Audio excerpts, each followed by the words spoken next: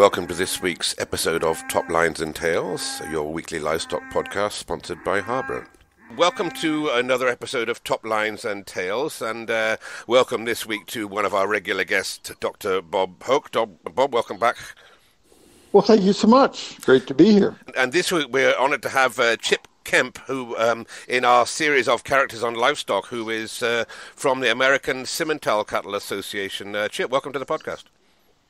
Well, I appreciate y'all having me, and I look forward to the conversation with both of you. Okay, and Chip, you've been at the American Simmental Association, I think, since 2017 as a director in charge of ASA and International Genetic Solution Commercial Industry Operations. And what does your job entail? Just fill us in. What's anybody's job entail anymore in 2022? I guess I often tell folks I'm essentially our team's Dr. Seuss. Okay. My job is to tell compelling stories out of difficult topical matter. And so sometimes that means I'm working with a commercial producer, a young couple who I'm trying to help them understand some of the tools that are available to them to kick up the profit potential. Other times it might mean I'm challenging a seed stock producer to step up if they're going to keep their clientele, given the speed with which the business is moving here in the States. It might be an industry level meeting, a packer, a feeder, another genetic service provider. It might just be a board meeting. So my job's to multifaceted, like each of yours, and to help connect the dots on why serious genetic evaluation empowers the beef business. Okay, that sounds like an interesting role you have there, and but you've had a fair background before joining the Simmental, haven't you? You've been involved in lots of aspects of the beef industry, Chip, including working with Angus seed stock in your younger days, and working for the packers. You mentioned the packers, and working in academia in the university in the food science, and a multi-level career that you've had that brought you this far. So tell us a bit more about that. Certainly. Of course, I'd step back and say I was pretty blessed. I had a couple parents early on who instilled in me some things that I think are pretty crucial. At least they have been for my success. A strong faith, a strong work ethic, and maybe most importantly, relative to this particular conversation, they modeled humility. And I think that's been important for me. I don't always do it well, and I admit that. But when you connect the fact that I have been blessed to be in different levels of the business, and the more and the longer I'm at this, the more I realize none of us has all the answers. And at certain times in our life, we all think that maybe we have the magic beans. And the reality is that's just nonsense and bunk. And so to me, the beauty of that mix of things has shown me, yep, I've learned a lot of things. I really have. And I've met some phenomenal folks, but mostly it's probably highlighted the holes in the areas that we don't do as effectively as we could. And that kind of beget me being in the role I am right now with Simmental. And of course, there is no substitute for experience, and obviously you've got experience in there. I mean, in the animal science department as well, muscle foods laboratory, livestock judging team. You sound like you've got pretty much all the credentials, and people listen to people who've got experience, don't they? So that has helped you, I guess. Well, yes, it probably does help folks listen initially. They'll give you about a sentence or two, and you better say something that makes a damn, because then they'll quit listening really fast if you don't. But Andy, your point is well said, because I can recall when I came back to the university setting after spending a couple years with IBP in Amarillo, Texas. And at that point in time, that plant could do roughly 6,300 head a day. It was the hub of the beef business in our country. It essentially dictated the prices that were going across the industry. I was there when Paul Englert sued Oprah way back in the day. And so when I came back into the academic setting, there were frankly not very many folks who had an appreciation for what a packer did do, what they could do, and honestly, what was beyond their capacity, right? And so it did give me some credit in some producer circles but I wouldn't have had otherwise. Clearly wasn't the smartest person in any of those rooms, but it did give me some perspective that they didn't have. I think you probably were the smartest person in there, from what I gather. You won a number of awards: Department of Agriculture Livestock Leadership Award, Outstanding Advisor Award, Outstanding Education Award. There, you did the job well by the looks of it, Chip. I would go back and slightly correct you. I'm confident I wasn't the smartest person in the room. However, I was blessed to have some level of self-awareness. Both what I'm halfway decent at and what I'm not terribly good at. And so I think that level of awareness coupled with some knowledge and some tremendous mentors who put me in some great spots and helped me be successful. Those things, those awards you talk about, which I'm very flattered and appreciative of, many of those were as much a team effort of different endeavors as they were any recognition of my individual success. And I think that one of the things I've always found myself gravitating towards are competent teams in whatever space I'm working.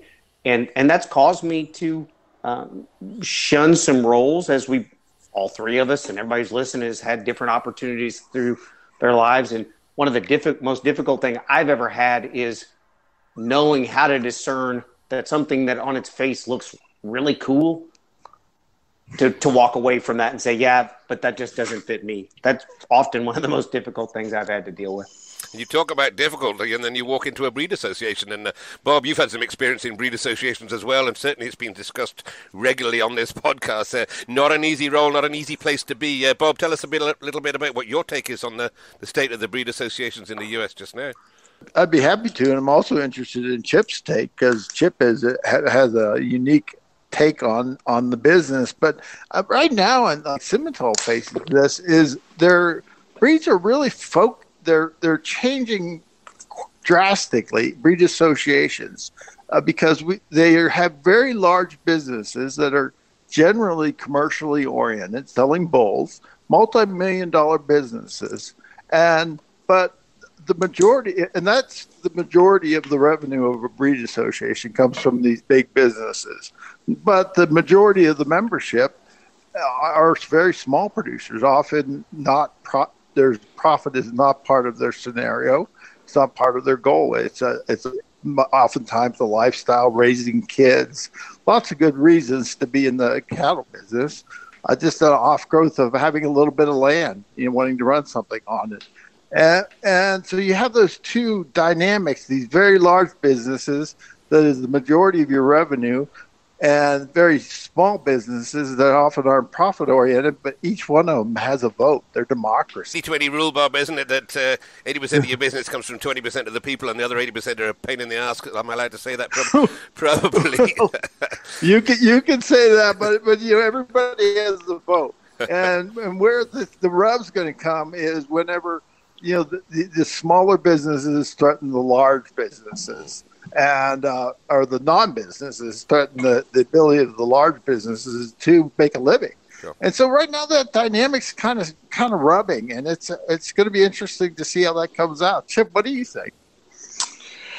I agree with a lot of what I've heard. I would say, I had opportunities. Let's put it this way. I had opportunities in the past to go to work for a number of different breed associations, just based on some of my background, not because I fit or didn't fit, but because they saw the credentials and somebody called.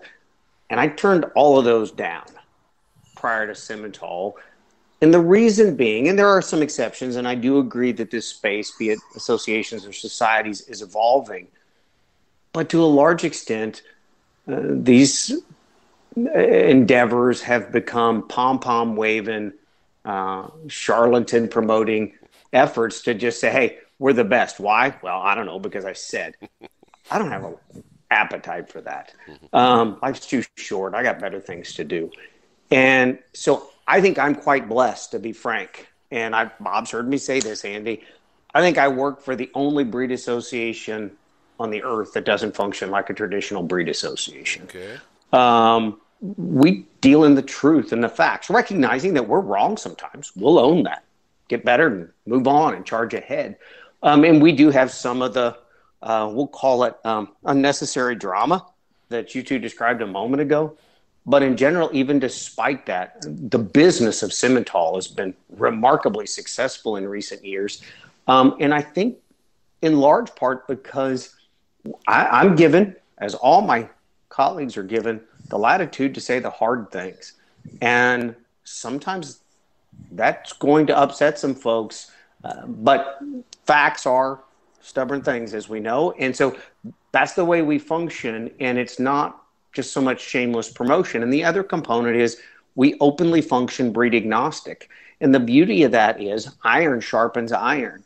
That's made Simmental into a force in North America it couldn't have even dreamed of 25 years ago. Couldn't even sniff. As our friends as Bruce Holmquist, the leader at Canadian Simmental, so oftentimes says, Andy, he says, American Simmental did something that's never been done. Mm-hmm. You came off the do not buy list. Okay. And not only did we come off the do not buy list through some serious efforts of breeders and leadership, but we are smack in the front of where things are. In fact, Andy, you're certainly familiar with some superior livestock in this country. And if you look right now with data, not just because Chip says it or Bob says it, I mean, I have the data shows the most valuable calves on that platform are Angus cattle.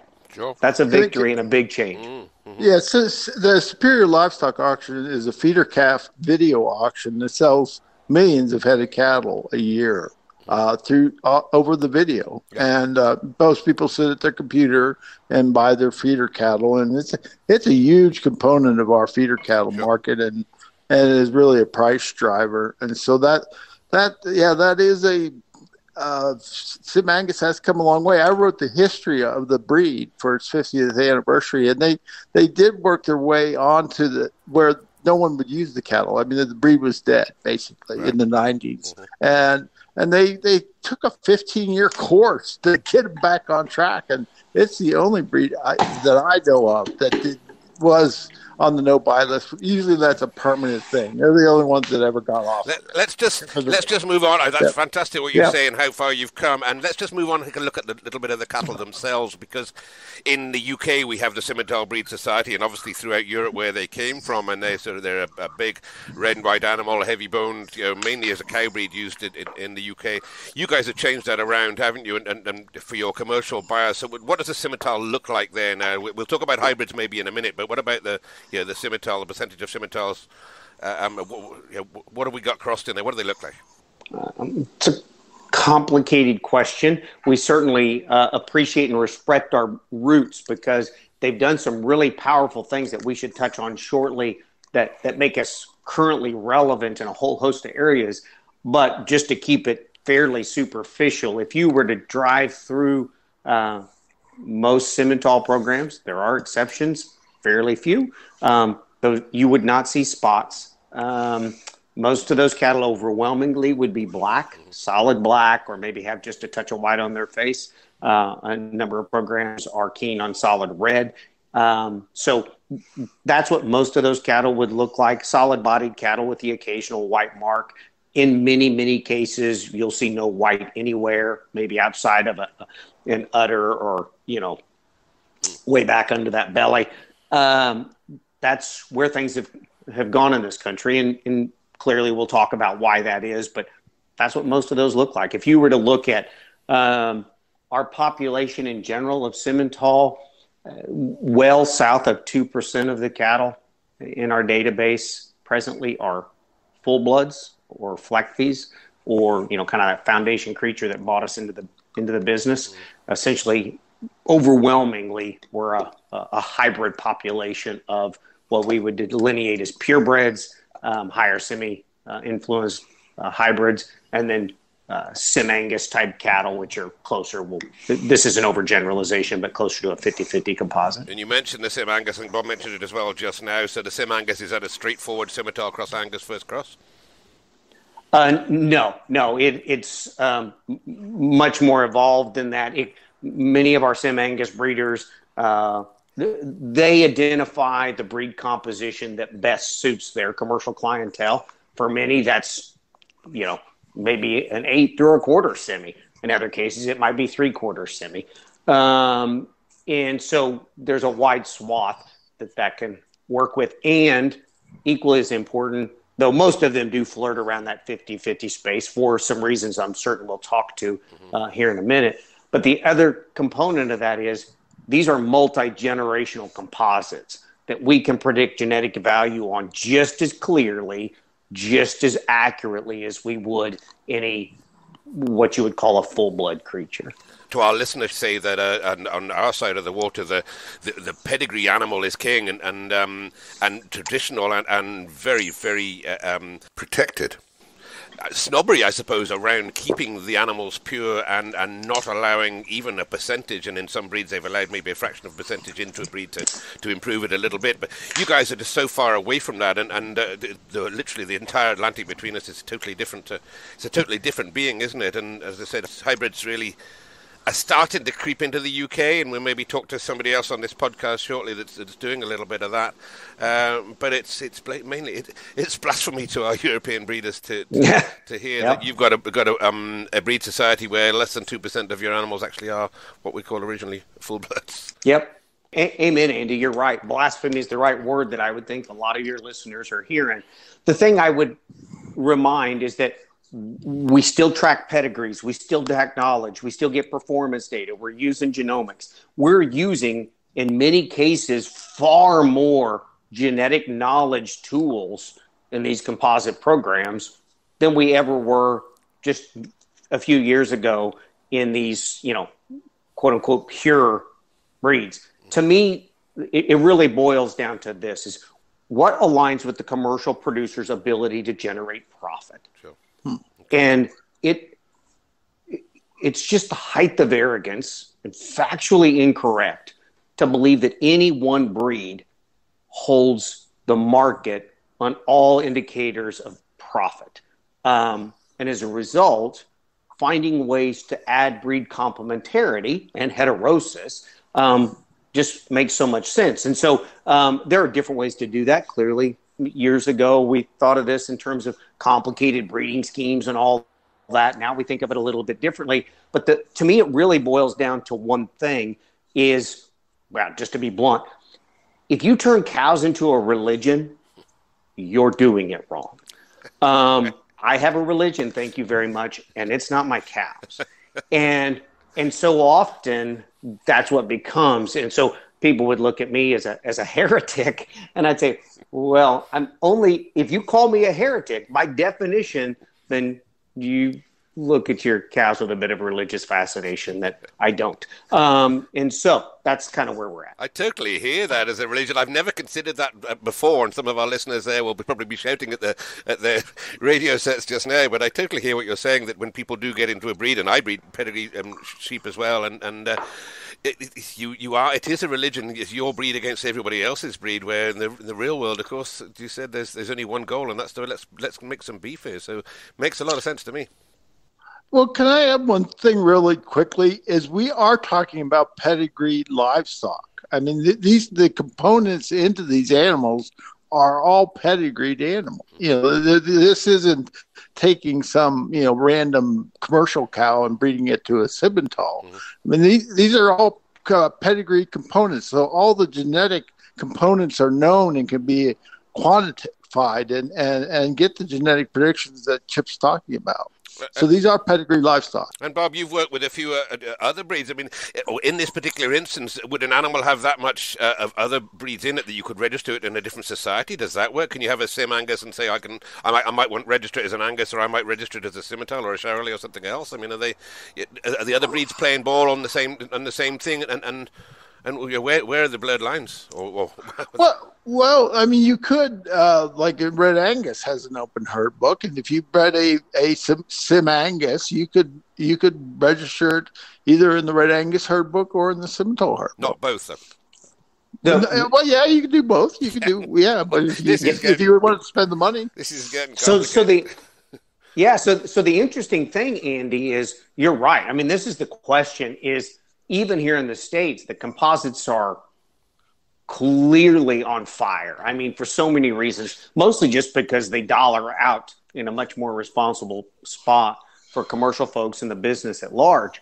But still, some of the things we talked about a few moments ago, they clearly exist here. And if you look at the breed associations who tend to function with an open herd book, and are working in the manner that I described a few moments ago, almost all of those are partners inside the International Genetic Solutions platform.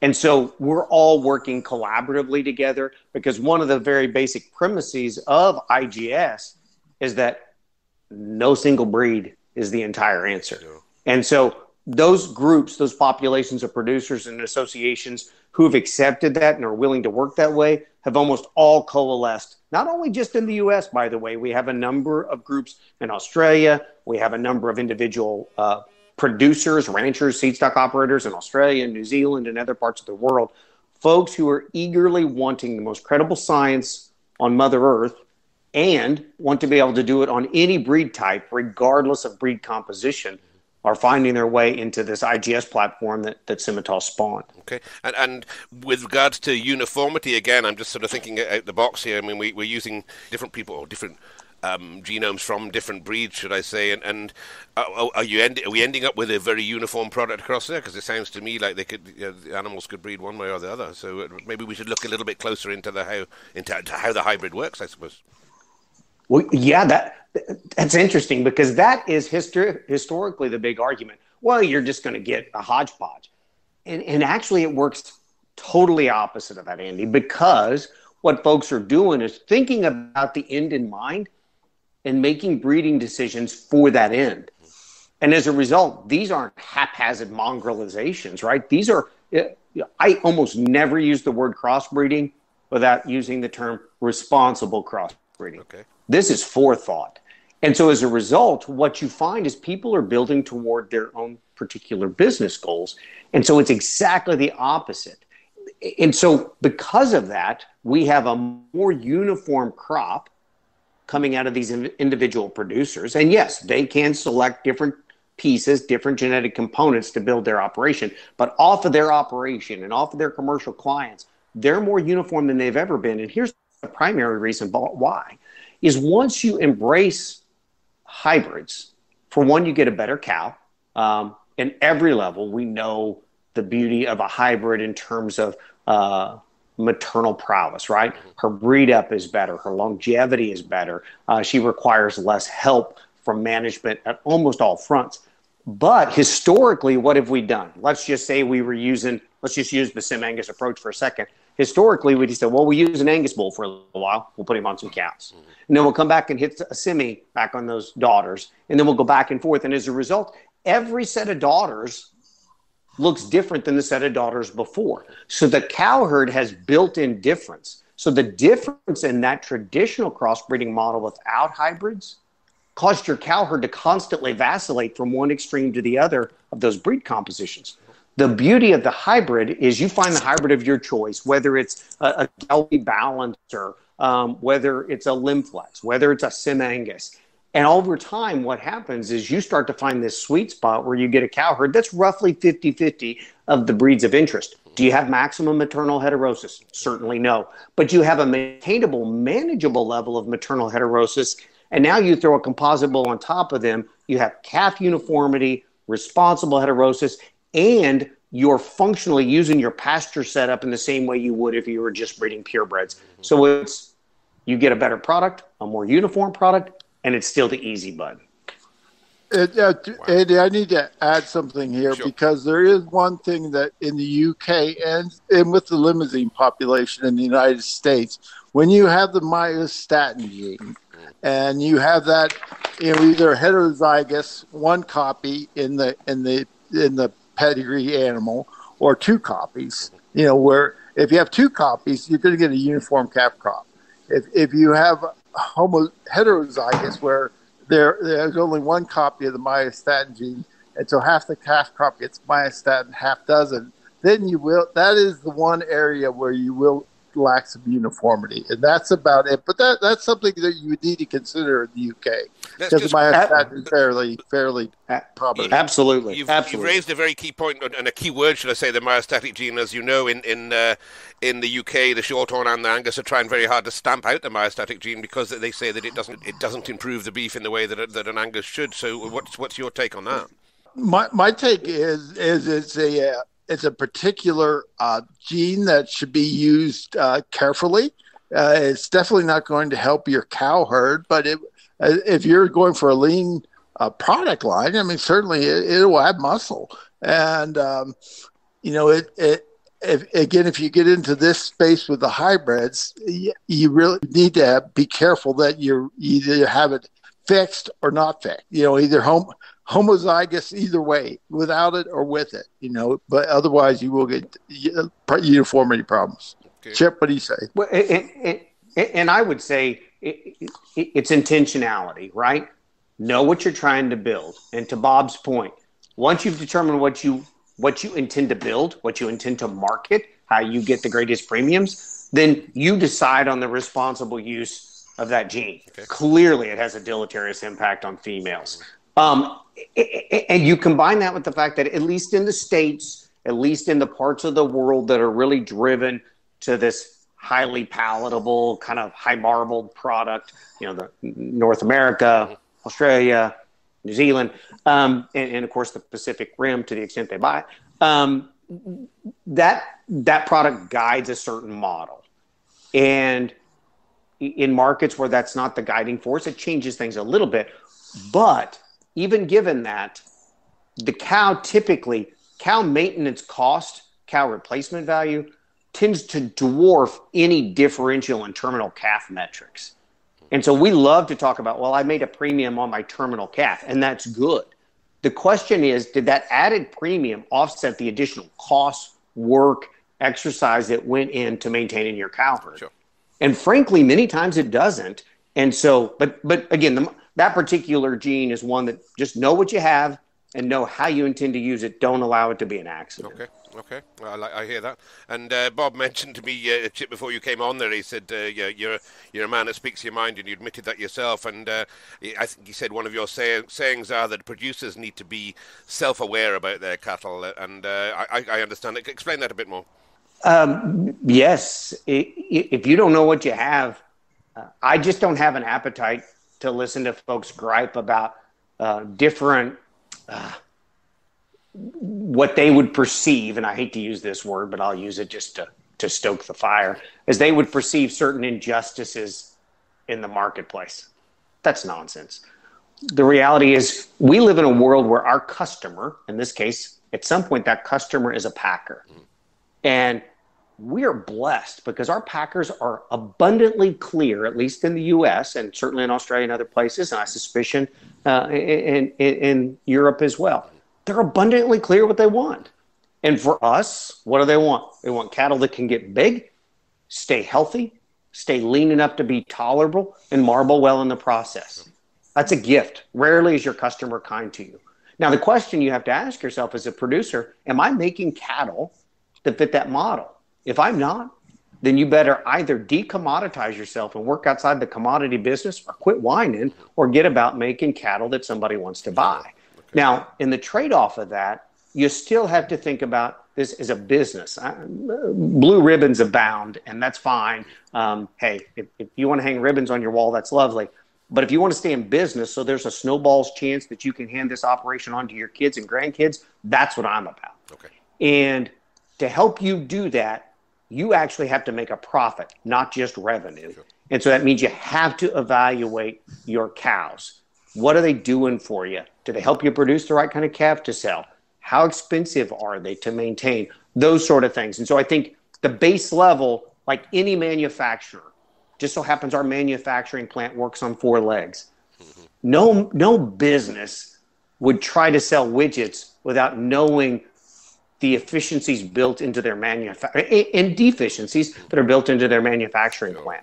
We have to be just as aware if we're going to stay in business. Sure. I'm going to move on to another subject. I appreciate that what you said. And move on to a slightly more controversial subject, that of the carbon footprint. And in the UK, there's certainly a little bit of a lean for the public anyway to want to see sustainable grass-fed beef, which is not easy. And how does the hybrid fit into the carbon footprint side of it, which I imagine your packers are now starting to look at? Sure. Well, at first, I would push back that grass-fed beef are kind to the carbon footprint. I actually think there's plenty of data that suggests that isn't necessarily the case. And so that maybe is for a different conversation. So we're going to agree to disagree potentially with some of the audience that the only way to reduce carbon impact is to put them on grass. And again, I can guide you to folks who can make that discussion more meaningful than I can. But my contention is that any point in time, I can require less feed input and get the desired outcome of the quantity and quality of product that I need. That's a win. Mm-hmm. And we can't disconnect that from institutional profitability as well. And I think the beauty is the hybrid clearly is best suited for that in almost every way. No, scratch almost. That's just crap. They're better suited in every way for a couple reasons. One, the hybrid cow will last longer, and she can, if mated correctly, 1,600-pound cows are not going to be carbon kind. Sorry, that's just true. But that hybrid cow can last longer. As a result, that takes less to replace her, meaning heifers. What's the most expensive thing we do in a business? Feed replacement heifers that do nothing for 2 years. And so the fewer of those I have to make, the longer my cow can stay in production responsibly and generate what I need. That's a win. And so I think the hybrid cow clearly has an advantage. She'll add a calf in her lifetime. That's old data and everybody knows it. But then on the other side, on the terminal standpoint, we just talked about the maternal heterosis, but direct heterosis is crucial. But you combine breed complementarity to maximize efficiency in the yard. Now, that efficiency isn't always, there are lots of measures of efficiency. Some of those are just marketing and selling points. Some of them are true. But again, just in a gross big term, if we can be more efficient to produce the product in the feed yard, and a responsible crossbreeding program is always going to beget that, regardless of your end goal, whether it's more of a high cutability lean product in Europe, or it's a combination of high cutability with marbling in other parts of the world. There's no spot where I can see where a hybrid doesn't have an advantage if built correctly. If built wrong, anything doesn't work. Can I add to that really quickly? Yeah, I would agree, garbage in, garbage out. You have to have high quality ingredients. And the other thing is the breed complementarity. You cannot forget about beef quality combined with muscle yield, whether you're in the United States or in Britain. Now, I know what happened in the United States when we had a war on fat. Our per capita consumption went in the tank, and we put marbling back into the cattle, and a hybrid does give you that nice balance of a British ability to add marbling with a muscle of a continental, and it gets you that balance. And if you get it out of balance too far one way or the other, you're going to have a lot of fat on the floor, or you're going to really hurt the quality of the product. And in our case, in the United States, when we went too lean, our market just tanked. Sure. When we put some fat back in them, we got our per capita consumption back. Can I make it really real quick with a data set I have in front of me? We just got some data back yesterday on some calves we had harvested last week. And I think hybrids also do something else. We know that British cattle really struggle in a feed yard setting to go to some of the heavy weights that we're looking for in the U.S. right now without starting to have some heart failure issues and those sort of things. That's not calling them out, to be really clear. It's just built into them. A lot of the continental folks will want to crow oh, our cattle are fitter and more healthy. And there might be something to that, but it's not a damn thing that we did in the U.S. That was built into them a long time ago in Europe, right? If you were a simian, you couldn't pull a cart in the mountains, they ate your sorry carcass. And so we got a lot of that out of the gene pool long before any of us had to come around. But there is a bonus. And so to make it really practical to what Bob just said, we're able to make cattle who can get to some substantial weights, marble at a level that appeals to our palate here in the U.S. and other places, and still stay lean. So this group of cattle I was looking at yesterday, Bob, I don't think I even had a chance to mention this to you. We shipped a bunch of cattle that ranged from like 1,390 to 1,700, just a smidgen over 1,700 pounds. Live weight, yeah. And we got Live one weight, carcass yeah. we got one carcass, yeah, live weight. We had one carcass that got a smidgen of a discount for being too heavy, but that was only by 5 pounds. Those carcasses had one select on that load. Everything else was choice and prime. 2/3 of the load was prime or CAB. And all of that's cool. That's great. But the cool part, to Bob's point, now listen to the back fats on those cattle. When we scrolled down the back fats on those cattle, we had a calf that was at 0.7. He was an outlier. We had calves that were down in 0.1, 0.2. On average, the average was about 0.37 on these large, heavy carcasses, and they're grading high choice and prime while we had multiple yield grade 1s on that load. That's rare. And so no yield grade 4s. You can thread the needle. These are almost all Sim Angus cattle. You can thread the needle, not because one breed is all that, but because when you responsibly put them together with heterosis, you can do some things. Sure. And you deal with a lot of commercial data through the Simmental Society. Do you process a lot of? Let's just maybe go back to something called the EBVs we have over here, EPDs. How does the hybrid get? How does it figure with EPDs against maybe other more concentrated seed stock animals? Sure. So Simmental, through our IGS effort, is responsible for the largest genetic evaluation on the planet. Okay. And that is fully a multi-breed effort. So every animal in there has directly comparable EPDs to every other animal. Okay. That makes it really valuable at the commercial level. You can compare the weaning weight on a red Angus bull to the weaning weight of a composite Limousin bull or an Angus bull or a Sim Angus bull. That removes a lot of minutia math and clutter and confusion for the person on the ground trying to make decisions for their family, right? And so as a result, if you're the largest genetic evaluation, that means you're bringing in a lot of data. And we do. We have well north of 20 million cattle in the database, at about 400,000 a year. Lots of genotyping, lots of contemporary. One of the questions some of your serious seed stock folks are going to say is, well, how can you do that? Because your contemporary groups don't mesh up. Actually, that's the interesting piece. We have so many breeders who will have contemporary groups with, well, in that contemporary group, they might have a purebred Simi and some Angus cattle and some Sim Angus cattle.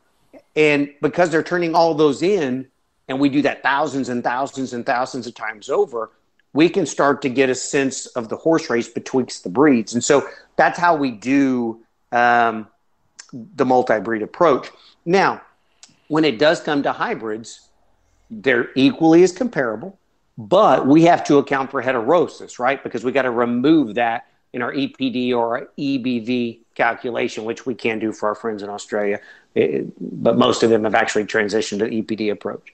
And so all we need to do then is determine what level of heterosis is impacting in that animal, which between both research and academic data, plus our own pile of internal data, we can get a really good handle on the heterotic bump of different traits, whether that's growth or ribeye or what have you.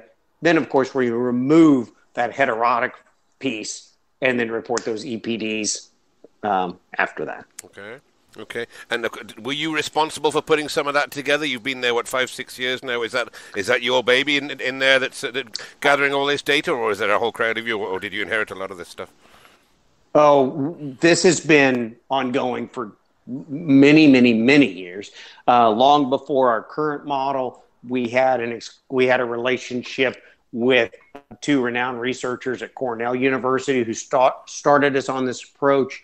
And then going back essentially during my time, the effort to build what is now known as the IGS model using distinctly upgraded software and using some of the modern hardware. Frankly, we couldn't do some of the things we do right now if we didn't have some of the hardware upgrades. Just computationally, it wasn't possible before. So we have a genetics team. I'm blessed to get to work with those folks every day on a variety of efforts, but they're much more versed in the mire and the math than I am.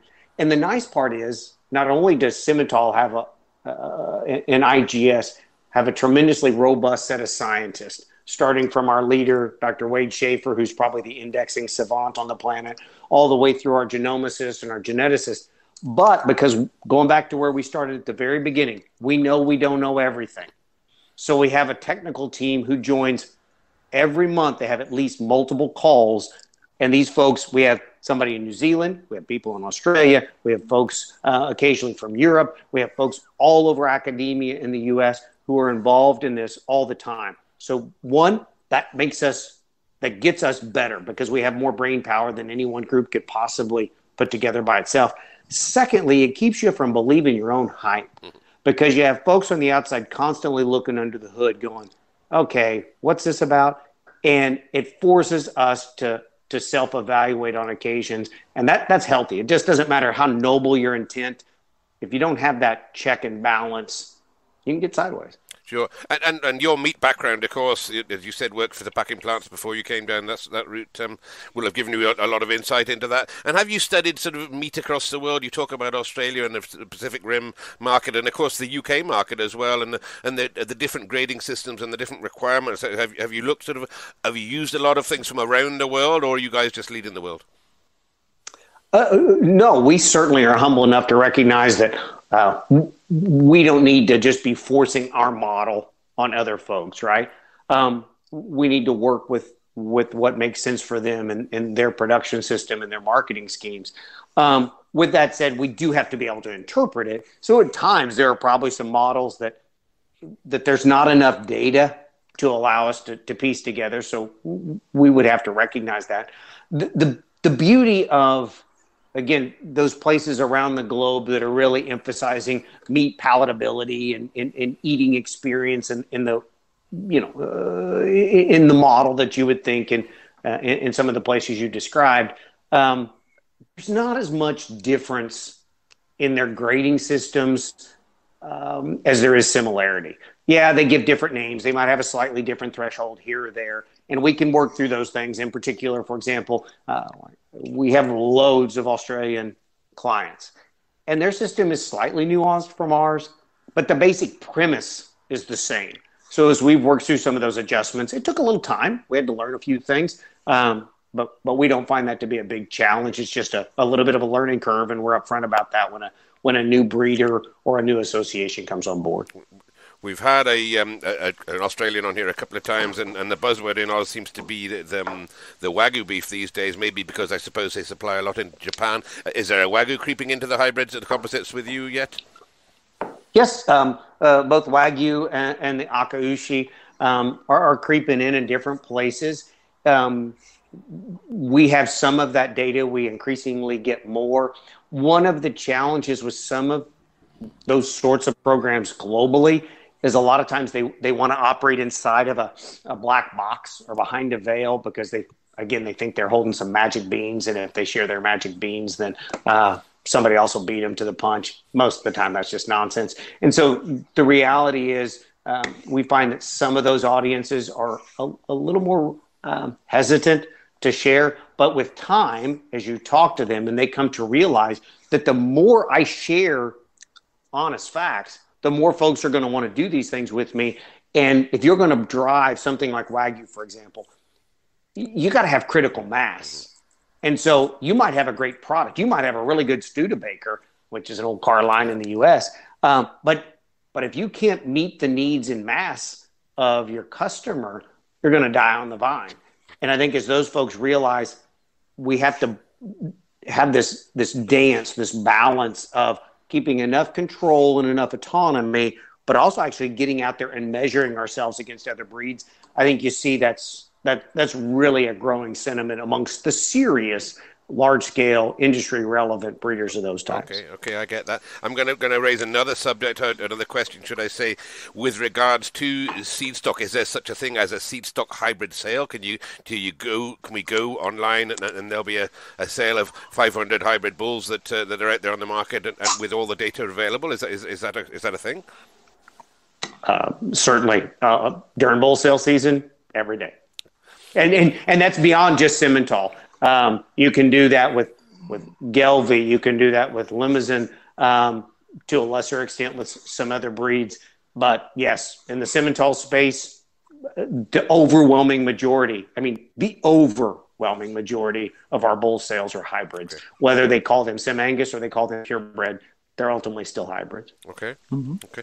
Certainly fascinating to me, and I said we've heard this subject a few times, and I think some of our UK listeners will be starting to take a little bit of this on board. But we've gone round the circle, I think, with this subject, and that's fantastic to hear. And Bobby, do you want to add a little bit more to how the hybrid is actually impacting the industry on your side? I think Chip has said it so well. I remember back in 1999, I tried to get a crossbreeding ad. The breeds to come together to do a crossbreeding ad. It was like pushing a rope up a hill. And we finally got an ad out. It was 2 + 2 = 5. Because that's if you get a full heterosis and breed complementarity, that's the math. But they had a moving set of partners. We ended up with Simmental, Limousin, and Red Angus, and we got that done. And now today, we were so crude in the way we were designing crossbreeding at that point. And now these cattle are, like Chip has said, they're custom fit to the people's environment, their management, feed resources, and market. And those are all different for every operation. Even ones that they're just separated with a strand of barbed wire, they're going to have separate environments, management, feed resources, and market ultimately. And also, the people were going to see much more specialization, more people buying replacement heifers and specialized bulls, less people designing their own. And we're going to see this. This is a changing industry rapidly. Mm-hmm. And Chip has brought a lot of this up very well. Mm-hmm. Certainly, it's been fascinating. As you said, you have totally evaluated it and crystal clear, really. And Chip, are we still going forward? I mean, you sound so enthusiastic here. Is the hybrid going further and further, and is it going further afield? Maybe I know we've certainly seen a few of them creeping into the UK, and I think we're going to chat to Lee Leachman in a later episode, who I think is selling quite a few hybrids now into Europe anyway. Do we see all the breeds disappearing and becoming one hybrid breed? I think as we think about genetic evaluation, I think we are pushing closer and closer to where we need a singular, robust evaluation that gives you clear answers of a variety of breeds and breed types and breed composites. And then to Bob's point, you can determine which ones fit your environment, your management, your marketing scheme, and they won't all be the same cattle. But so do I think hybrids are going to grow? I think as folks, this business gets harder and harder. And there are a lot of folks listening who are gray-headed, and they have more experience in this business than I can possibly fathom. And I defer to those folks. If they say, you know what, this is just gobbledygook, I'm out. And I say, hey, amen, good on you, congratulations. But before you tune out, I would ask just one more thing. Is there a snowball's chance in hell your kids and grandkids can stay in this business doing it the exact same way you did it? If not, then let's at least discuss all their potential alternatives. And so whether it's the beef on dairy space, which is growing globally, and the hybrids are clearly the hot spot there, whether it's just traditional native beef production, I think there's zero reason to think this will slow down. And so I would encourage you, Andy, don't hesitate, that you're going to get some folks that maybe between myself and Lee's commentaries in your next podcast are going to push back and they like to challenge it. And that's good. I'm always open to have these serious conversations. If your passion and your interest is really digging into this, we may come down to different points, and that's okay. Hey, disagreement's perfectly fine for me. But don't hesitate to give them my contact information. I relish the opportunity to visit with them if they have a different perspective. Incredible. I certainly probably will get a bit of pushback, as you said, and I know we've got a few of us coming over to Montana later in the year and looking at some animals there, and some quite high-profile breeders, I suppose, coming with us, and it'll just be interesting to see the differences and the widening chasm that it seems to be happening between Europe and the United States. And I suppose one other subject, I suppose, that would have driven all this forward for you, Chip, will have been the availability of technology. And of course, the computing power, not just on the big servers and what have you, but now with the power of phones and mobile apps and that sort of things. And has that made a huge difference, huge impact within the way that the data has been gathered and processed? No question. Actually, it's a phenomenal thought for me to go through that exercise that you just brought, Andy, because I think it impacted a couple things. One, yes, from an eval standpoint, clear, right? The same premises would have held even prior to some of the modern technology, whether that was computing power or DNA or just various digital things. The same premise would have held, but it was much more cumbersome to make it happen. Now, frankly, it's remarkably simple. Doesn't make it easy, but it's simple. But the other piece of that same sort of technology you described, I think that's an underlying component to why breed associations out of necessity have to change. Because in 2022, from my standpoint, a breed association serves one purpose and one purpose only, and that's serious, credible genetic evaluation. Now, we have some other tangential things that we do. We all put on some shows. We have some youth things, and those are all lovely and appropriate. But if they at any level get to the forefront, if they become the core mission, then you're setting your commercial clientele up to fail and fail poorly.